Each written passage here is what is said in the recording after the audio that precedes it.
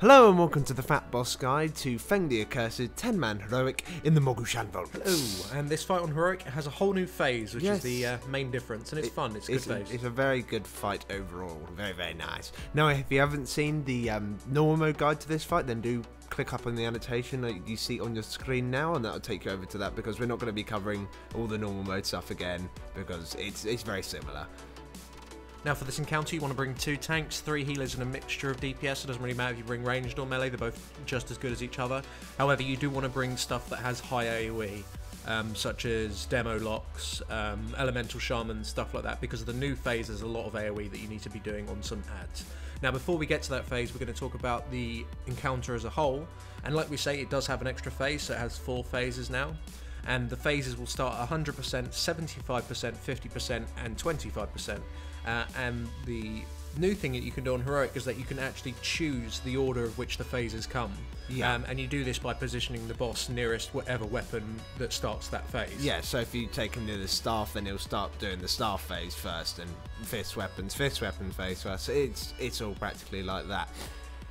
Now the order that we highly recommend that you do is staff, then shield, which is the new phase, then fist, and then spear. Now really you can do whatever phase you want, however every time he does go into a new phase he gains a permanent 5% damage increase. So obviously in the last phase he's doing 20% more damage, and that's why we've decided to do this particular order.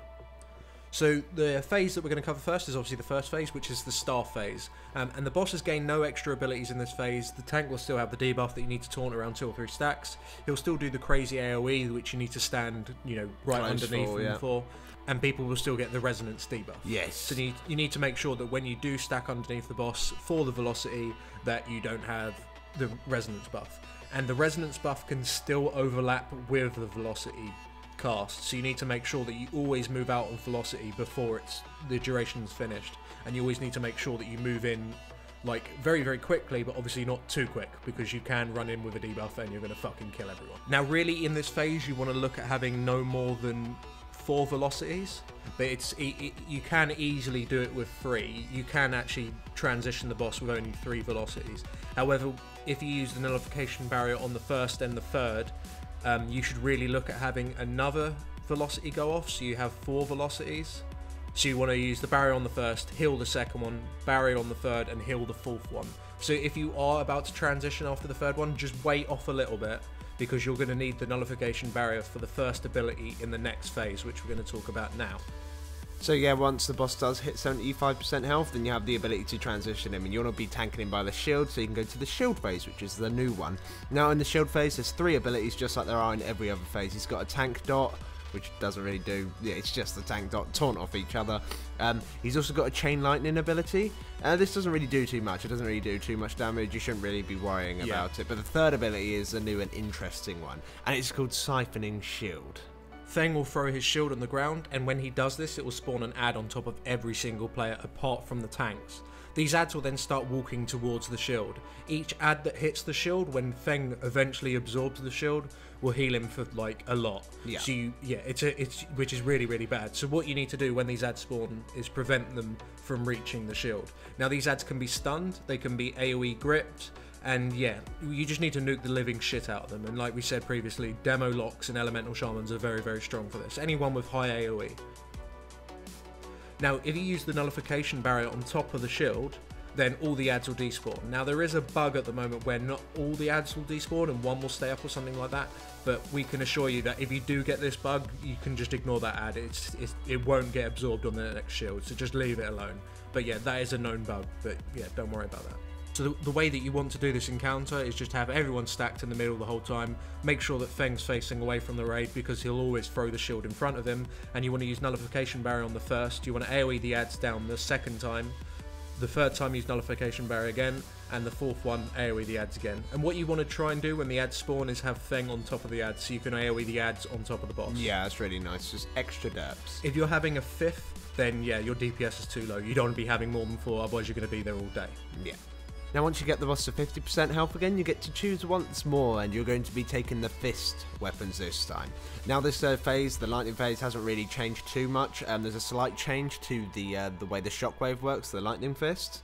Instead of one shockwave coming from his lightning fist, 3 come from it all at once in like a little cone. So one goes forward left, and one goes forward right. So otherwise there's not too much of a major change, but you should really be aware of that. Yeah, you need to make sure that you still use the nullification barrier on the epicenter, and when you don't have nullification barrier, then you want to be using the Shroud of Reversal. But because of the way that now the shockwave works, you really need a DPS to try and get hit by one of these shockwaves. So using like a hunter or something like that just to mitigate some of the damage, because it still hurts a fuck ton, is probably the best way of using the Shroud of Reversal. Using the Shroud of Reversal on the tank and trying to get the tank hit by it, it's a little bit more difficult and heroic. However, if you do completely fuck up and you don't have the stun to stun the epicenter, then just stand as far away as possible and try and out-heal it. You should be able to do it, providing you are stacked very, very far away. Now, you should only have around 4 epicenters or so, but if you do have more, it's not a major issue, because for the last phase, which is the fire phase, which starts at 25%, you should still have Bloodlust. You want to use Bloodlust for this phase, and really, if you do this correctly, you should only ever have to out-heal one of the Draw Flames, and this particular phase is exactly the same as it was on normal mode. You just need to put the fires outside the raid, out of the group, and when Draw Flames happens, if you do have the barrier, then use the barrier. It'll soak up one of them, and for the other one, you just need to out-heal it. One thing to note is that if you do have the fire debuff, if you put it in the raid, then you're a fucking idiot. So yeah, you need to make sure that you move out. Now, one interesting thing about the transition into the last phase is that you can actually squeeze out a little bit more extra DPS, because normally you have to tank the boss near the weapons. However, there's only one set of weapons left, so you can tank him on the complete opposite side of the room, so he has to have like plod his way over to those weapons. You'll gain an extra few % on the boss. It's a make or break sort of thing. It can help you squeeze that kill out. Yeah, but like we say, you should only get 2 Draw Flames in this last phase, especially if you have Bloodlust up. So yeah, it shouldn't be too much of an issue. So as long as you can really follow that, the fight itself hasn't changed too much apart from the new phase, which it's very simple. It's just phase. The damage is a lot higher, and yeah, it's a little bit more challenging. But either way, good fight. It's a lovely fight. Thank you for watching, guys. If this guide did help you out, then please do give us a thumbs up. It helps us out quite significantly, and make sure to comment, rate and subscribe. And if you'd like to see more 10-man hero guides by FATBOSS, please do click up on the annotations on your screen now, and it will take you to that video. Yes. Thanks for watching. Thank you for watching.